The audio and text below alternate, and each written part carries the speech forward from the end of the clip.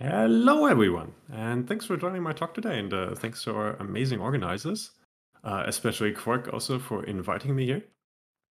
So I'll talk today about a little project I've been nursing for a while now. It's called Blub, and I'll give a quick tour. And oh yeah, right, it is a fluid solver running on GPU. So, but first, set the stage first a little bit. So about myself, you find me online as Wumpf, usually on Twitter and GitHub and wherever. And I've been working for Qual actually for a while, actually already in game engines. So currently I'm working for Unity. But notably, like everything I'm showing you today is all like a hobby project. So I've actually never been professionally working on rendering or physics for that matter.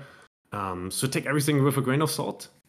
Like there might be some inaccuracy here and there.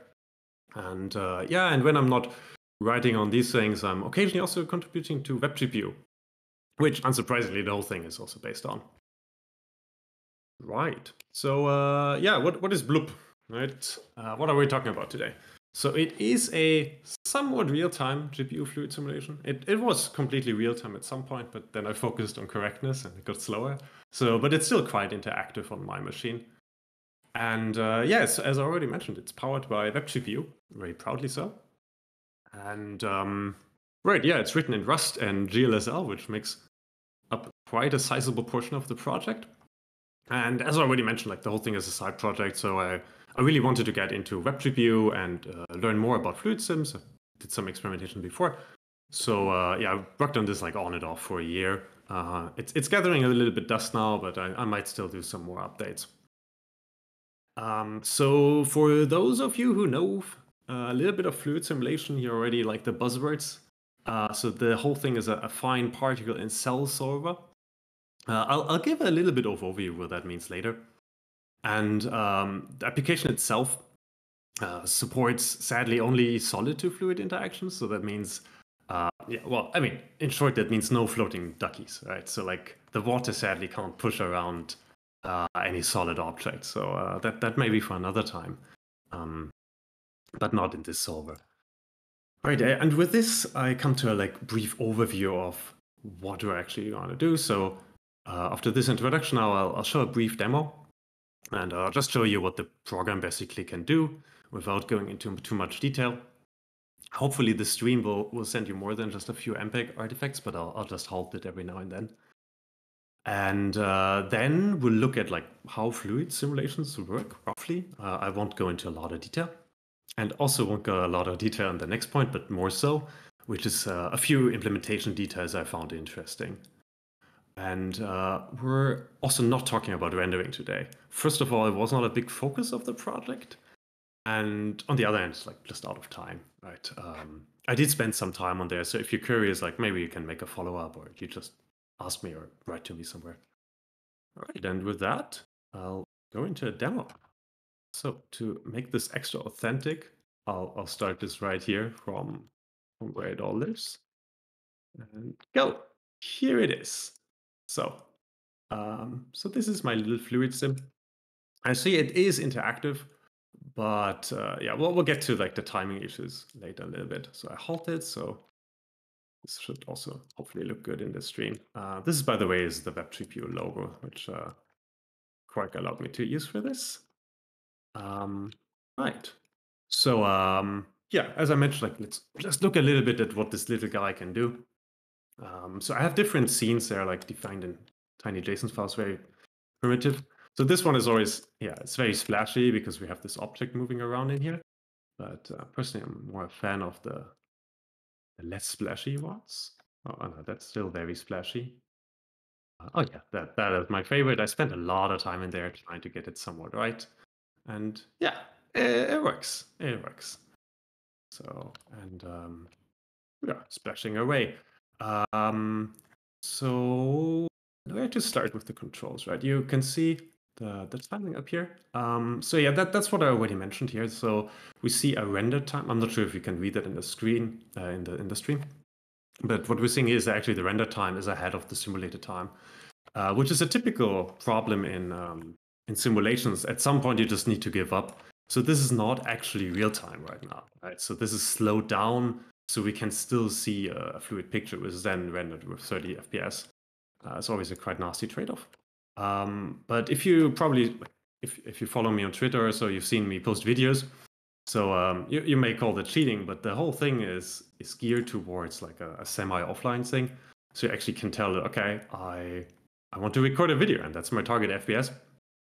So with a target FPS, then we essentially would like make sure that that simulated time, the render time, is keeping up. So in that case, it would be quite a bit faster. Right. What else interesting we have here? Oh yeah. Personally, I like this mode much better because it tells us a bit of what's actually going on.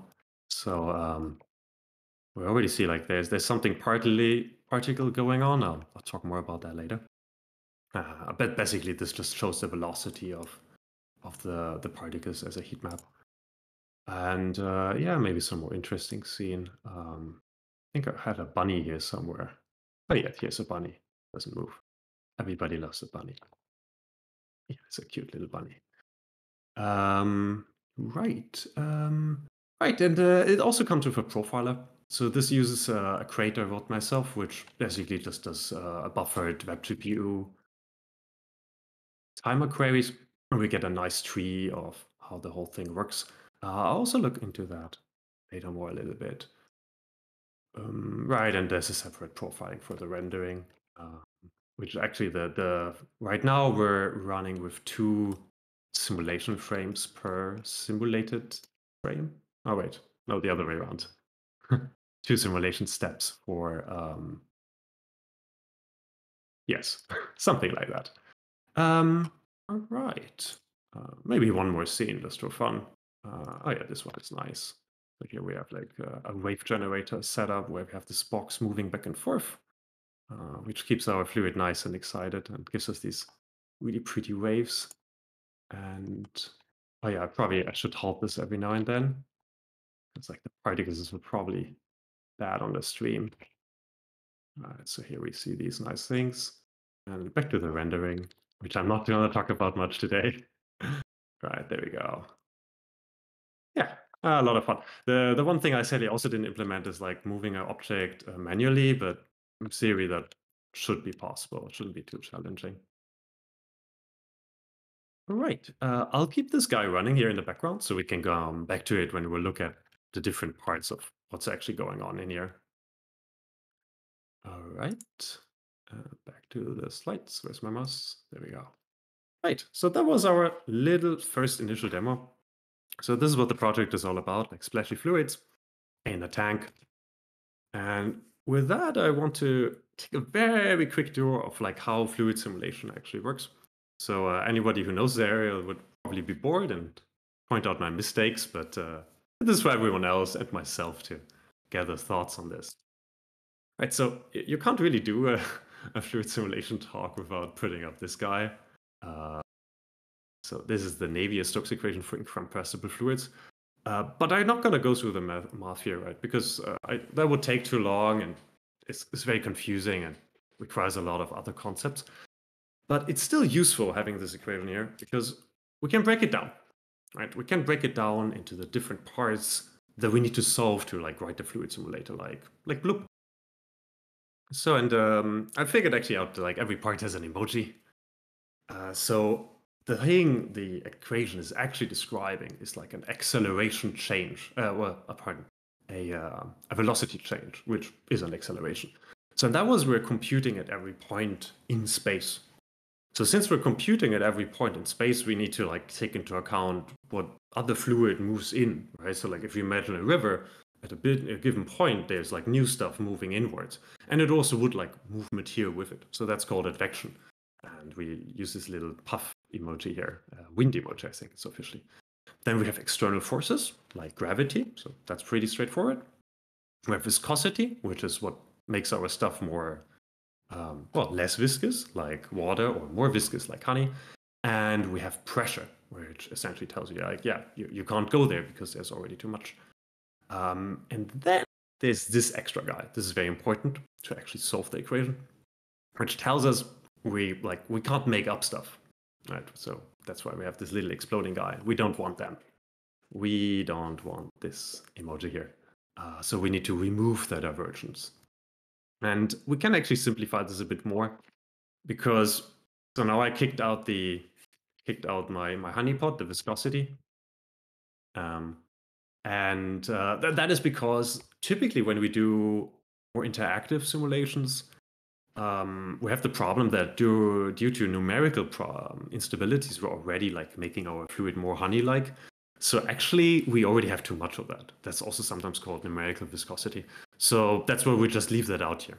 But would be still relevant if we wanted to do like something like a molasses or oil for that matter. It doesn't always need to be honey. Right, and I already renamed our external forces to gravity because that's the only one we really care. And yeah, then the question is, this is of course back to the question, okay, like the above equation makes sense, but yeah, where do I get my pressure from? And what is the divergence? And yeah, this is where a lot of the magic happens. So actually we're using this condition of divergence being 0 to solve a pressure equation, which is a differential equation.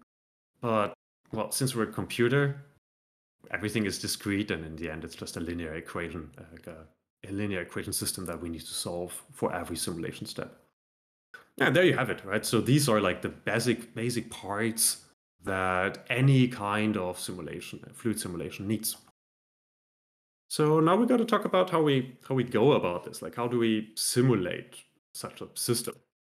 And there's two main ways of thinking about a fluid when you're a computer, that is. Right, so on the left, we have the Eulerian approach, it's a grid, it's just a fancy term for that, essentially. And on the right, the Lagrangian particles. So the one on the right is quite intuitive. You see it in a lot of simulations. So if you have heard of smooth particle hydrodynamics, SPH, that is the thing on the right. And if you're more into finite elements or similar techniques, that's more the thing on the left.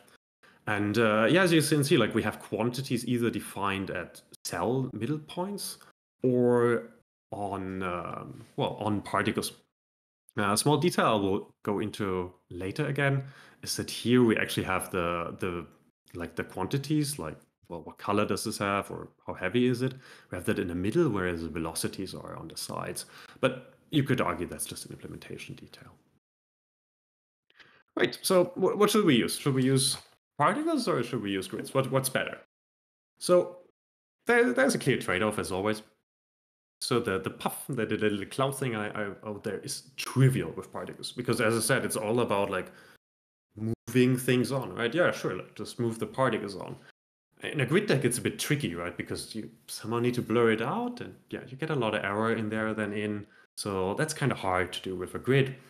And on the other hand, the pressure solve is relatively easy with a grid because you have like this defined space. It's very easy to create derivatives to like see where things are going, which with particles is hard. You need to like look at your neighbors and where are your neighbors anyways, changing all the time. So well, why not do both, right? And that's where the APIC and all the other techniques come in.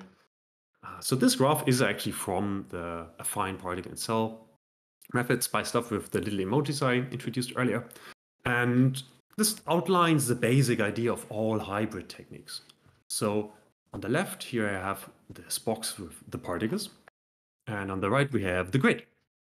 So the idea is like, yeah, let's just do whatever works best on each side. So we do all the dynamics, like the actual advancing of our particles and the forces we do in the particle space. Then we transfer that to a grid and do our pressures over there. And then we go back and so forth, right? So this is basically our loop. We switch back and forth from particles to grid. And yeah, the interesting thing is actually like after the transition, we can throw away what we had with the particles almost. Well, I mean, we still keep the positions because they're important, but like all the velocity information, all the information goes over to the grid and it goes back. And that we can actually see that in here in Blub. So I already showed you the particles.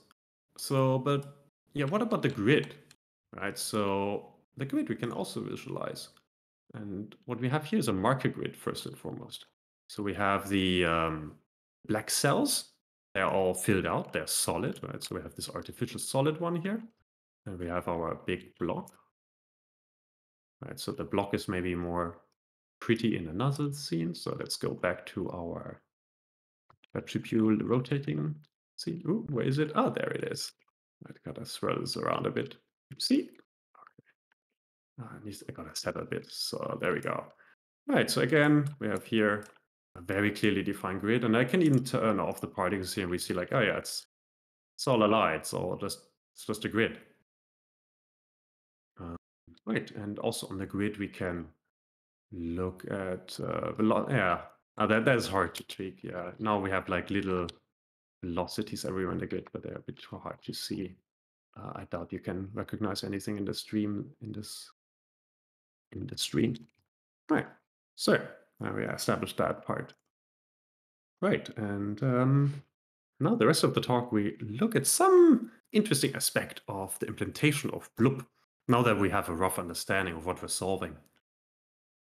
So first of all, yeah, it's computerless, right?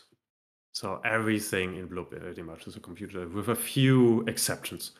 And the whole thing is in GLSL mostly because at the time the web shading language wasn't there yet, right? When I started, there was none.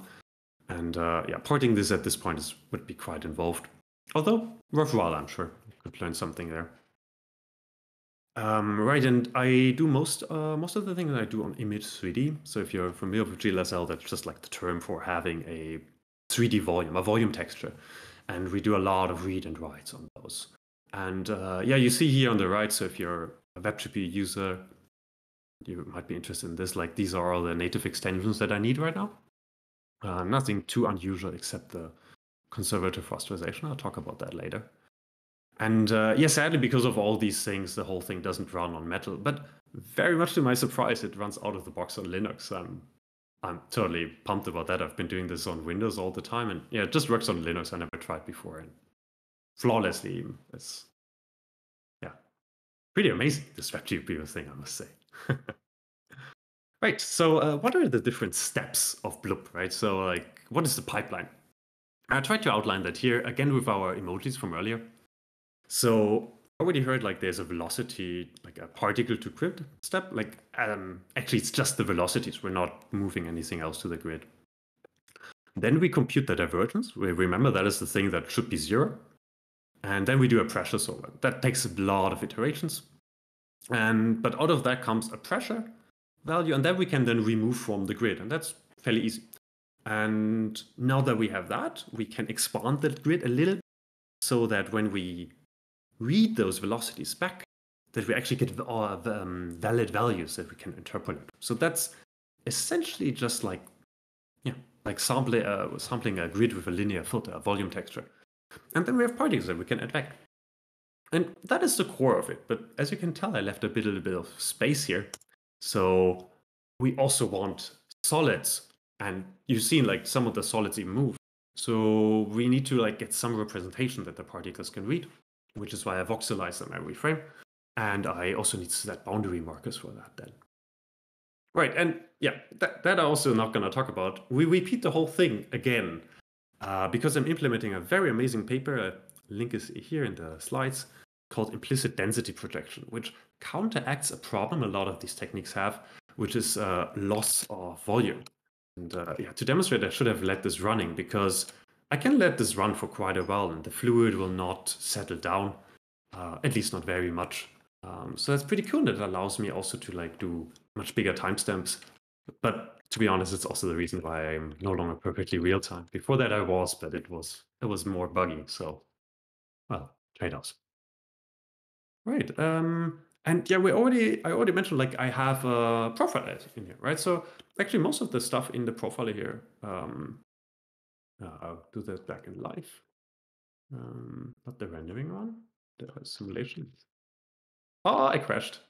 Oh, we didn't see that. Yeah, nothing crashed. It crashed. You're all with me. Right, yeah, there we go. I think it's the profiler. Right. So, and yeah, we see like here we have the transfer step, we have the pressure solver, we have the divergence tree. So like most of the boxes have a direct representation here. I left out some of the clear steps. And yeah, as we also can tell, yeah, they are not born equal, right? So what's really slow is the pressure solve and the transfer. And notably, the voxelization is incredibly fast, actually. That was only 0.1 millisecond. And I think that screenshot is from the scene with the bunny, which is has a bit more triangles than the rest. Right. So I promised I'm gonna like look into a few of the details. And I picked the most interesting 3 steps out here, which is the voxelize, the velocity to grid, and the pressure solve. Right, let's start with the voxelize. First, let's go back to the demo so we can actually appreciate what's going on here. Um, so let's see, let me turn off the fluid so we can focus solely on this little beauty. And oh yeah, there's a voxeler visualization. And yeah, we see it's fully covering actually. And yeah, well, it's done in real time. And it's colored in a beautiful pink. That is because the whole thing needs to store velocity vectors again in the grid. So we know that if a fluid particle lives right here, then it should be pushed. So yeah, that we need to store in here as well. And yeah, I mentioned the bunny earlier. There it is, our little friend. Yeah, need to briefly run. Yeah, the bunny is not moving, that's why it's black, right? So yeah, voxelization. And yeah, well, okay, yeah. I mean, if it wasn't clear already, like we need to do this so a particle can do like a random lookup in space, right? Because the particles checking against triangles, that would be challenging. Maybe with the more modern ray tracing data structures, maybe that's an option, but it's still desirable to just like look into the grid, which they can have the similar resolution in our actual computation grid. And yeah, here's the thing. The whole thing is quite a hack. Because my voxelization is actually not solid. So we can go back here. Can actually go inside this bunny.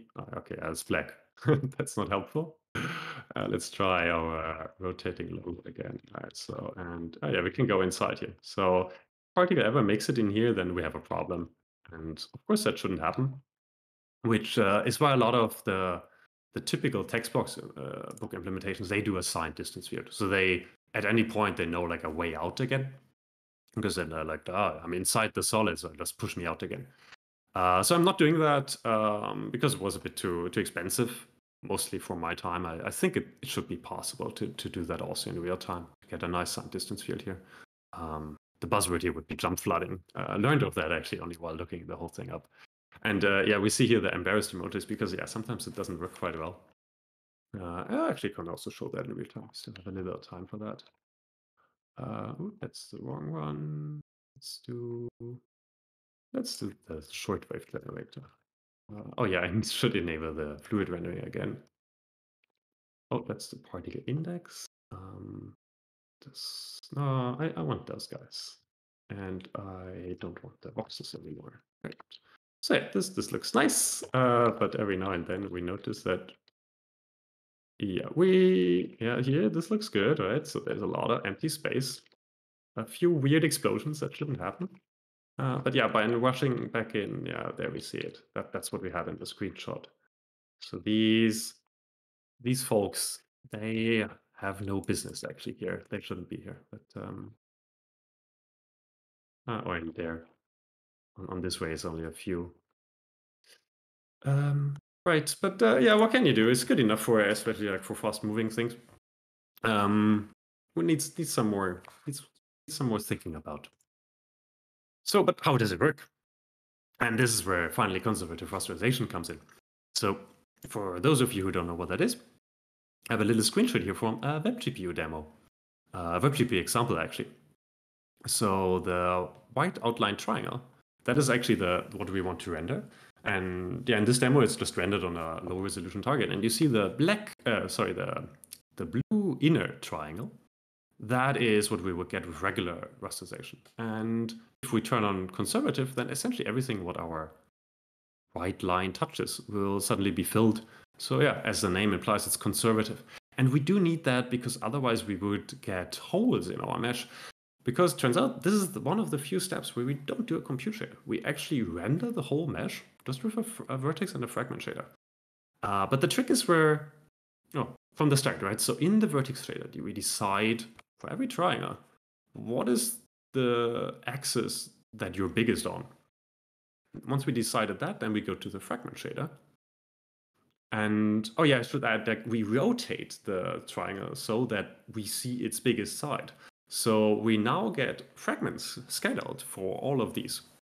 And we know it's conservative, right? So like we even have the border. And in the fragment shader, we know where we're actually in space. And we have a fragment generator. So that's great. We can just write a voxel into our volume. And so that's actually the tricky thing here. Like we're not actually writing out to a render target. The render target is just there to generate fragments. And yeah, that's it. And yeah, here we're actually like writing out also the velocity. I'm using some packing here because it doesn't need to be super accurate. And that's it. It's always a light and it's incredibly fast. So yeah, voxelizations are useful for a lot of different things. So I can recommend. And you can do it in WebGPU. Right. With that done, let's talk about the second implementation detail I wanted to shine a little light on. And that one is surprisingly hard. So this is all about the transfer from the particle world to the grid world. The other direction you can probably imagine is fairly easy. We just sample in the grid. But how do we average over several particles? So to add insult to injury, actually, we're not adding to like a regular grid, but to a staggered grid. So on a staggered grid, the velocities are on the corners or on the sides, which is super useful because if I now want a derivative in the middle, I just take the left and the right. So it's a very popular technique for some of these simulations. But it also means that like the area that we have for a cell is like much larger. And I visualize this here just to like give some context, right? So we're looking at this error, which is just an x velocity. And that is the area that we're gathering particles in, actually, right? So all these particles, we want to average their x velocity. Well, actually not average, like we want to weight them by the distance to this to get like a good sample of what's around us. And we set those like it's a linear weighting. So if we take two like the neighbors, the four neighbors, and we would get like the whole thing again, right? So we don't want to overshoot. But yeah, as you can tell, like the area here is just like two grid cells in each direction. So it's exactly what you expect. But the problem is we need to do that now 3 times because of the nasty way our velocity vectors are defined. So how to do that fast on a GPU is actually not very trivial, right? So, I mean, we have 2 general ways, right? Like we can scatter, which means like, yeah, we have a compute shader that runs for every particle and they write into the cells. But yeah, there's this thing about float atomics. So yeah, it's still a hard topic actually, right? Like getting float atomics available in the API of your choice is a problem. Also, it wouldn't be necessarily fast because we would have a lot of contention there in memory. Yeah, so that's a problem. And the other way is to go through the cells instead of the particles. So we have a compute shader for every cell now, for every cell with a fluid. We could already predetermine that. And now we just gather for the particles from around. But yeah, how do we find the particles? So yeah, there's different ways about how to go this, right? You could sort them and you could like create a spatial data structure. But I went with something else, which may or may not be original. So what I do first is I actually create a linked list volume, what I call it. So first we run a compute shader per particle, a very simple one. And what we do is we do an atomic exchange with what I call the linked list volume. So this is a volume of indices of pointers to particles. And the particles then memorize like the previous one. So yeah, that way we can create a little linked list for every grid point we're interested in. And yeah, don't get confused about the spacing here. I got several times that it's very, very confusing with the staggered grid. But yeah, once we have this linked list, now we can actually do a gathering, right? So we're looking again only at this little arrow down here. And that one now wants to gather all the particles that we found here, here, here, and here, like top left, well, to all the sides essentially. So 8 in 3D. And so if we're now clever, and well, occasionally we are, we can do a shared memory load here, right? So actually every, like we have run a compute chain on every cell, well, a thread, and they all load to shared memory, which now means that everybody only needs to do one load from the global memory from our linked list, which is, well, as old wisdom tells us, it's slow to traverse.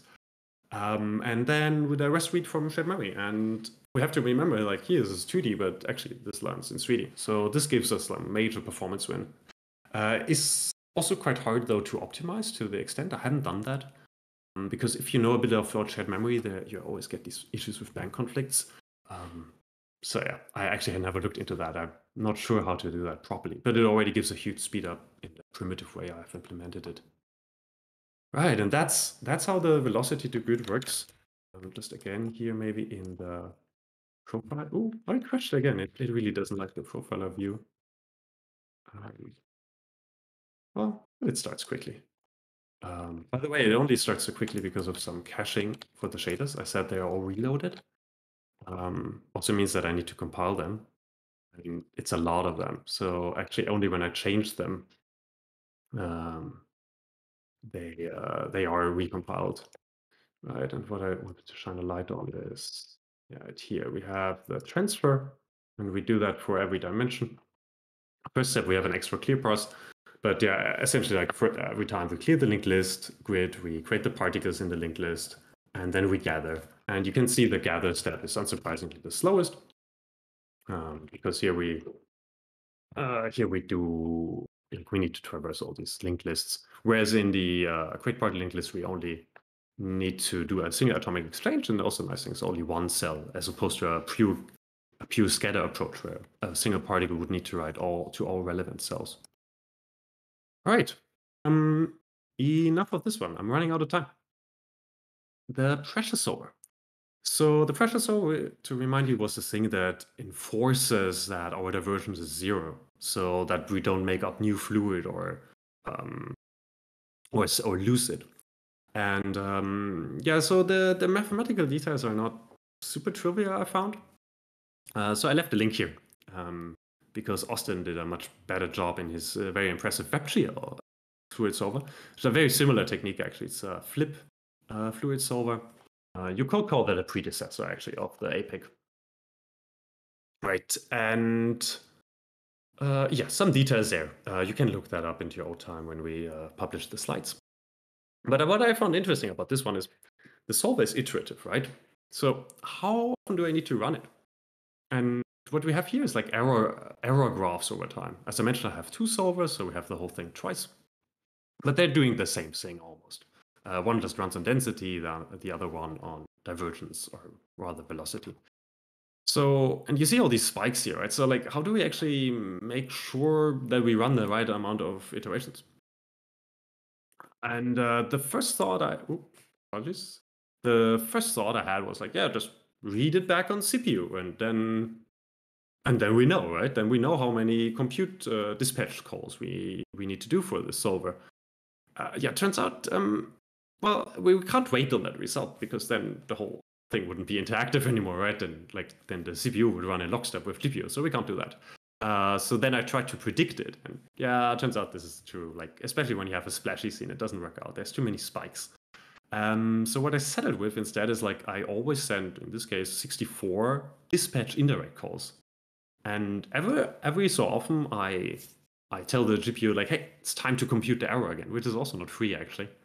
And if the error is low enough, then I just, like, clear out the dispatch indirect buffer, like the buffer that the dispatch indirect is using to determine how many things to actually compute. So that means, of course, that we still have quite a sizable overhead with the remaining iterations, but it's much better than not doing it, right? So like, they become super fast. And again, we can see that over here. So if we expand this, right, we see there's 32 iterations right now for this one. And oh, it crashed again. Oh, it's a bad day. Okay, there we go again. And oh yeah, there you see, like, this one should actually have more iterations, so it's fairly inaccurate. Let's do a quieter scene. Oh yeah, I have a very quiet scene for this one. So it's a very good scene for debugging. Right. this one should always behave. And I can tell you it not always did. And right now it's a bit wiggly here. So something is going on here. But more interestingly, right, like, yeah, we don't need to do a lot of solving. So that's great. And then if we look at, oh, here we have our profiler. Where's the solver? Right, so there's some setup. And then we have all these iterations. And we see like the first one still takes 0.1 milliseconds. And the other ones, they much faster. Right, so like we reduced the overhead quite a bit. It's sadly not zero. So that's something to be worked on. There must be a better solution. There's probably some more clever way of dispatching these days that I just don't know about. Right, yeah, and with that, I'm actually already at the end of my talk. So if you want to learn more, I wrote a few of these details down in my README on project webpage on GitHub. And I have this humongous GitHub gist where I like gathered resources and links for quite a while. I'm not surprised if they're already dead, some of them. Please report if you find some. And yeah, you can find a lot of resources there from a lot of people that know this much, much better than I do. And with that, I'm at the end. Thank you so much. Thanks, Andres. That was amazing. I think the talk has a perfect mix of education and entertaining, and I loved all the videos. I would describe it as a sufficiently advanced technology, also known as magic, because this is something that I would love to delve on, and I think you're doing a great job at it. I remember first time you showed on our forums or on our chat and showed your GIF image. I didn't believe that, because at that time we were just drawing triangles mostly. And you just showed up with this huge GPU simulation and rendering, and it actually worked as a GIF image, and like it blew my mind back in the day. Also, the way you present math is original and refreshing. So thank you for that. I'm excited to see in the future, maybe when we get some particle systems rendering, that we can do some collaboration with your simulation to get them nice. So looking forward to it. And I'm going to proceed to the questions. The first technical question, you are using 3D textures. Are you using read-write storage textures, or are you doing the ping pong? I'm doing read-write storage everywhere. The problem with ping pong on 3D textures is actually that you then need to do every slice because you can't like bind a whole volume as a render target, which kind of excludes this. Also, yeah, it needs a lot more memory. Right. But actually, here's an interesting point. I thought several times during the development I should switch everything to buffers. Because the problem with 3D textures is you never know the real layout on GPU, and you get very odd performance characteristics for a lot of operations. And I started things where I like would just like flip the volume in like different dimensions, and makes of course a huge difference, right? Because the way the textures are swizzled is different, and I had a really hard time finding resources on that. I think I've made a few notes in my README actually about that. It's quite nasty. So if you try this, consider buffers, because also then it would run on metal. Right. Speaking of metal, is that the only thing that blocks metal, or is it also the like conservative rasterization or something else? Right. So yeah, there's a couple of things. Like the volume text is the biggest thing. It's like the elephant in the room that makes it very hard to run it on metal. The conservative rasterization is another one. I'm not so sure. Like I think we do have push constants on metal at this point, but yeah, you could. I mean, they're easy to emulate, if not, right? What else could there be? I think that is the main thing. At some point, I considered subgroups, but didn't go there. So I think at this point that would be Vulkan only. But yeah, those two things I believe. Okay. Yeah, we don't have push constants on metal because we wrote all the things and didn't roll them out. So we'll get them soon, hopefully. I asked about the 3D storage textures because readable storage textures are not a part of the web GPU proper. So this is also a native-only extension, which means that the system is great on some native platforms, but is not going to run on the web anytime soon, at least, I guess. Correct. Yeah. I mean, arguably, like if I would try this for the web, I would implement something new. I believe, like porting this over to the web is icky. And you mentioned a single pass in the voxelization. Yes. That surprised the hell of me. So you're rendering, like, I'm trying to imagine if you were just slicing the mesh, then you would have a pass per Z axis, for example, of the mesh, right? You have many passes to voxelize it. So you're doing something different. Yeah. So actually, every triangle is really only rendered once, but it is rendered on the side that it would generate the most fragments, right? So the trick is that since we're not actually rendering into a texture, we can just we completely make up the locations where we write to, right? Because we use image storage for that. It's actually it's like two very small shaders. It's surprisingly small. It's the second time I implemented this. I implemented this several years ago already. It's always a delight. But back then I didn't have conservative rasterization, which makes the thing very complex because then you need to expand your triangles and it gets really icky. So yeah, there's that. But yeah, it's actually I think there's like some NVIDIA resources about the technique as well. I didn't come up with this, obviously.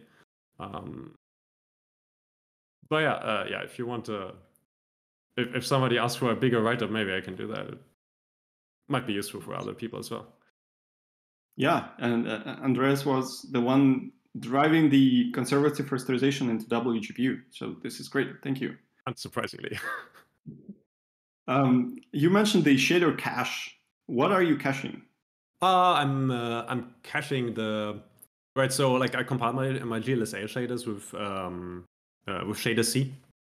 So what I'm caching is actually the SPI. Yeah, I forgot about to demonstrate that actually how the reloading works because absolutely, if you do anything like that, you need dynamic shader reloading. Like it makes everything awesome. Because like experimentation time goes so much down is amazing. I see. Great. The last question from me, at least, is what is a tricky one? What's the goal for this? Is this just like I want to play with simulation, or do you envision it being involved into something else? It really is just like a play project. When I started this, I thought like, maybe this could be useful. But yeah, I explicitly geared it towards not being that, right? Because the constraints that come in are completely different then. And like, I mean, as you saw, like the whole thing is interactive. It's not like fully real time. I guess it would be on a more powerful graphics card. Like that is on a 1070 Ti. So I guess on a more modern one, this would work also in real time. But it's pretty much excluded that you implement that into a game as is because like you saw, it's like a small tank. So you can't really use it for that. Also, it takes like much too big part of the frame. So I guess the only like useful way of like thinking about that particular approach would be to have like a VFX with forced iteration time. I think that would be like a use case for the approach I went there. But yeah, as I showed, like from the start, I also like kept in mind like, yeah, this may not quite get to real time. So I always wanted to have this way of like dialing back and like, okay, this is just like one frame after the other, and like I can skip forward and all these things. But yeah, to answer the actual question, like it was really just for playing around. Cool, thanks. So there isn't many questions others asked on the chat, but I have one more. You mentioned the timing for the scene were about 4 and 5 milliseconds per stage, and then they're going to be combined like 10 milliseconds per generated simulation, I guess. So what are we talking about? How many particles are there that you're simulating? Yeah, the obvious question. I actually just this morning hacked into the scene that it tells me there. So on the scene that we saw in the beginning, it is, just give me a second. It's about 1.2 million particles. But the volume resolution is surprisingly low. It's 128 by 64 by 64. I have a bigger scene that doesn't like runs sort of in like little steps on my machine, where I double the volume resolution. But yeah, I didn't get to show that either. Another time maybe. All right, so more than 1 million of particles. Yeah, yeah. The thing is like apologies. Go ahead. No, continue. The problem is generally like Usually in these simulations, you have about 8 particles per grid cell. That's why it explodes so much. That's why the the resolution sounds so small, and the particle solution sounds so big. That is why. Cool. Awesome. Thank you. So please, a round of applause for Andres. This was amazing talk. Thank you so much. We are gonna proceed to closing because it's been a while.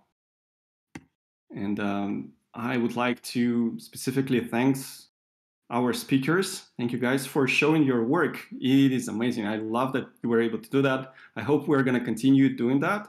We are thinking once in 2 or 3 months based on how much we have people wanting to show their work. So maybe we'll hear something about the Rent 3 GPU side, or maybe we'll hear some non-WGPU projects showing up, like RAFX architecture. I would love to see that. So tune in for the news. Another special thanks to Forrest for organizing all the behind the scenes and technical and general help here. We wouldn't be able to do it without you. Thank you. So thanks all the listeners. That's everything for us for now. Hopefully we'll see you again. Bye.